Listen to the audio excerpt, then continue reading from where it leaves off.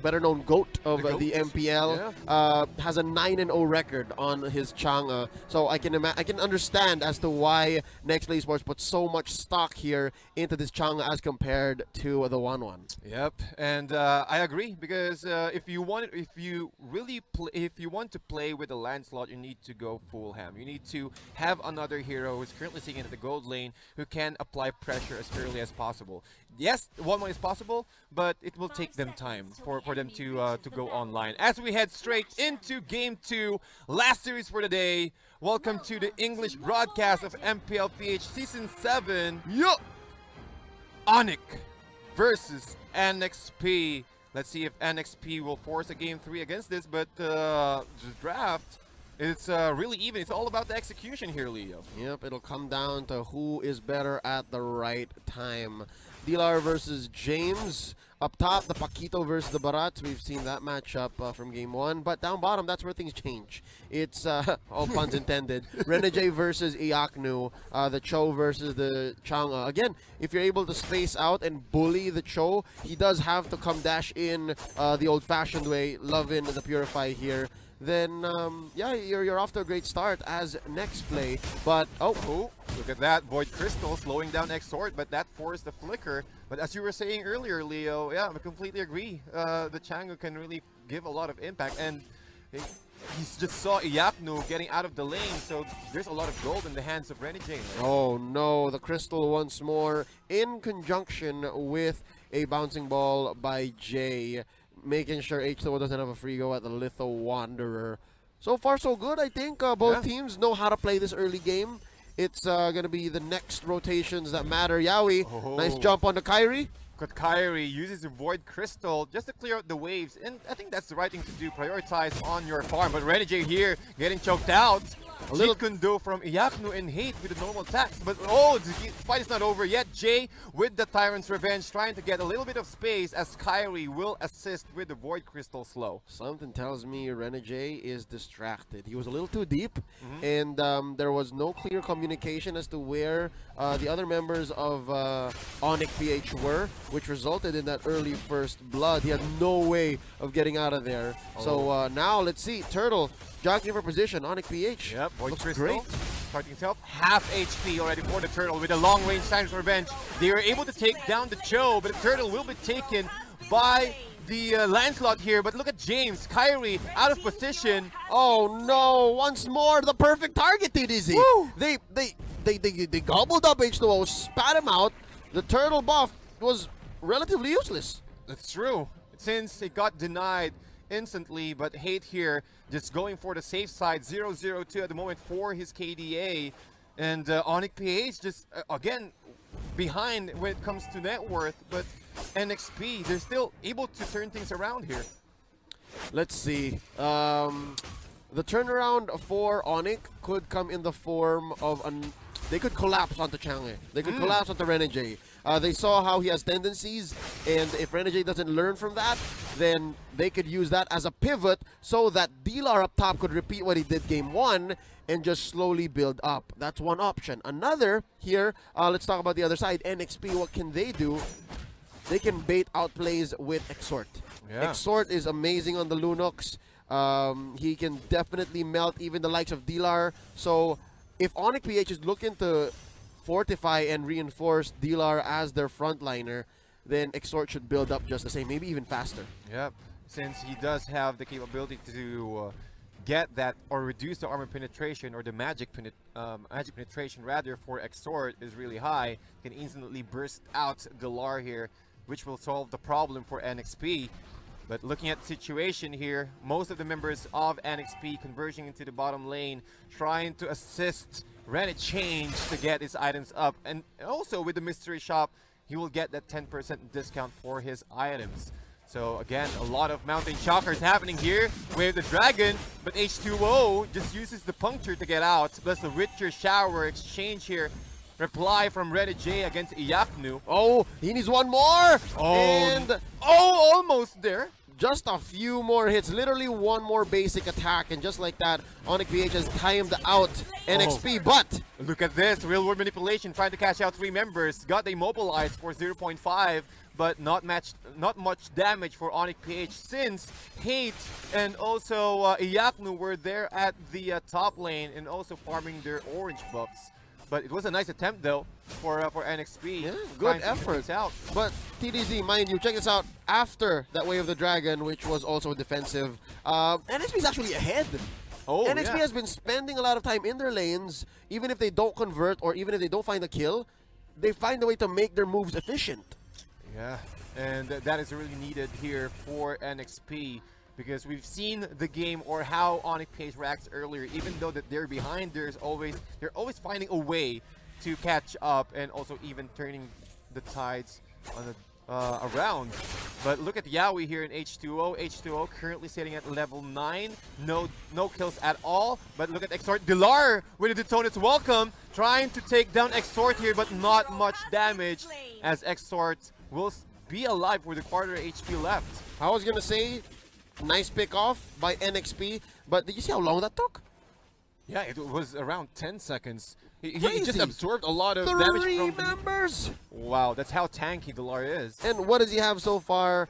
Demon shoes and like not even built items. Yeah. So that's how chunky a Barats is, ladies and gentlemen. Put respect on the hero. Yeah. And look at that. He just bought time for NXP. And talking about Iyaknu, with the Way of the Dragon, he will not survive as a turret will focus him in, and that's another kill for Onic PH. And Onic PH is not stopping, just providing information for the rest of their team. How does NXP reacts every time? But with the Meteor Shower, man, they're clearing out the orange buff. Yeah, they're displacing the resources that Renegade has. Oh, sorry, that Renegade is displacing the resources that Hate needs. And I think it's a smart move. I do think that is something that's valid, but look at this, Jay getting pushed in! Oh, Hurricane Dance plus the Phantom Execution will secure that kill, and he will bag that Heptasis inside his pocket as the turtle will be slain. Another advantage here for NXP. But Onic traded up for the turret. They left Iyaknu. Smart move there, switching it up since Iyaknu has been having a hard time. Renegade not at all shy with his Meteor Shower. And I think that's the right way to play the Chang'e. Always find the right spots. If not, find something to use it on. And yeah, so far so good here for NXP. Ahead by 2,000 gold. Onic PH, they're looking for better pickoffs. I think they should find more, just like they did to James. Yeah. Up top. At the top there, looking for an exchange. And but this time, NXP are much aware that that our top lane is exposed. We're not going to give another chance for Iyaknu to split us up, as NXP, or rather the items of Iyaknu is also there with the Flicker plus the Hurricane Dance, and the Chaos Assault will take down one, but Iyaknu taking a lot of shots from the Meteor Shower, Void Crystal plus the Real World Manipulation, but Jay is also there, forced to use the Order of Brilliance. Oh! And the Rage, yes, will it be enough though, but magic damage will not help them out since Iyaknu's HP is really low. Not that much confidence when it comes to going for the risky play, because again, he's the one who's currently stepping up the tempo of Onic PH here. Might be a bait here. Dilar doesn't force the issue. All right. Was about to say that NXP almost perfectly played that situation. Almost perfectly played after the real world manipulation, but just the same, maybe the perfect play was not to finish, actually, not to get any kills. But right now, Jay's gonna fall. It's these little pickoffs that might result to how game one looked like. Yeah. Now, the only thing that's missing from NXP is the finish. Yeah, they need to finish things out, as the rest of NXP able to smell Iyaknu. This is 4 members of NXP now. Thornrose did not connect, but Iyaknu will get a free pass to disengage. And Evo's also there, but look at the top lane, Leo. Dilar and also Hate trying to force an issue since they saw that NXP are just at the bottom part. I think NXP have sentenced themselves to owning the bottom half, the bottom quarter. But wait. Oh, James playing around the 2 heroes of Onic, and he will get out. Worth it. Look at the time he bought there for NXP. I think he was looking to bait for Oh, again, Meteor Shower starting things off. Mountain Shocker knocking out James. Yeah. Oh my goodness. And Jay here, look at the damage dealt by Rena Change, by Rena J. Glowing one plus the Ice Queen one. You don't really want to be on the path. Holy Crystal. Another Holy Crystal. That's how fast Rena J is farming right now. 9 minutes in, ladies and gentlemen. But again, I think that was a Chaos Assault used, and I see a lot of butterflies at the back of him. However, Jay here with the Tyrant's Revenge, Hurricane Dance in reply for that. Real manipulation will be used as well, but Dilar, again, he needs to protect Kyrie. Dilar decided to get out. Hit! Next target! Here, next target indeed. H2O will get the double kill. Plus the emote. Trying to taunt out Dilar here. Perfect Torn Throws, hitting all 3 edges. Oh, I think that was a puncher. He tried to get out. Rena Change to the rescue! To the tier 2 turret. And Rena J is also with the basic attacks, the slow from the Ice Queen one and the glowing one, burning him out. And that's 4 heroes down for Onic PH. NXP's in. Hold up! Rena J to the rescue! Woo. Stopping a DLR from getting away with one quick one over H2O. NXP in amazing shape. I'm liking how they've recovered, especially after that long, grueling game 1. TDZ, check this out. James has accepted the fact that he's gonna play diversion. Yeah. I think earlier, especially before he died from the Mountain Shocker, he was trying to bait out ults from Kyrie. He was trying to make Kyrie use the real manipulation, but alas, the future knows what's up. But just the same, NXP recovered so well, found another way to get for pickoffs anyways, and they've grown their advantage. TDZ, 7,000. 7K net worth lead, so that's around 3 to 4. Well, 3 core items here in favor of NXP. 3 of the expensive items. Yeah, 3 expensive items. Oh my goodness. But we've seen how Onic played it out earlier, even though that they're behind. Let's see if they can at least stop the bleeding of Onic PH here. And look at the position of NXP. They're positioning themselves near the near the Lord Pit and Yaoi swimming the front lines.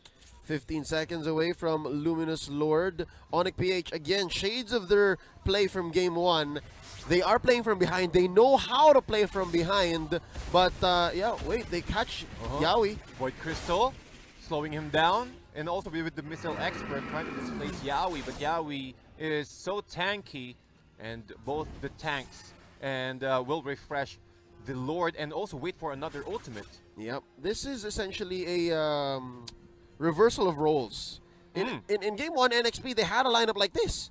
Yeah. Look at their lineup. Look at Onic PH's lineup. It's a lineup that's so much CC. Yeah. Right? In comparison to NXP this time around, they have a Lunox. They have a Chang'e. They have a Lancelot that can dive in. Again, it looks like it's a total swap, but just the same, I feel like next play they learn from game 1. They learn more from game 1. You never really just lose if you learn, if you have lessons. So that looks like what NXP is doing here, and they are trying to go for this early Lord. No, it's a Luminous now. Yeah, it's here we go. A Luminous Lord. It's Luminous. NXP starting to again pull, but every time that they see a member of Onic PH, they will always go for the reset and wait for the perfect timing. As the rest of the members here, I'm looking at the top lane minimap. I'm again seeing a disengage from Yapnu, but he's taking a lot of shots from the Meteor Shower, and James will close things out. And NXP with the Hurricane Dance canceling Jay here. Thorned Rose will secure the kill, but James still moving forward, trying to look for Kyrie. Kyrie doesn't have the flicker. He will use it perfectly just behind that wall, but that will give a lot of time for NXP to take down this Lord. Okay, 3v5. Difficult steal here for Onic PH. Good call to not try to contest.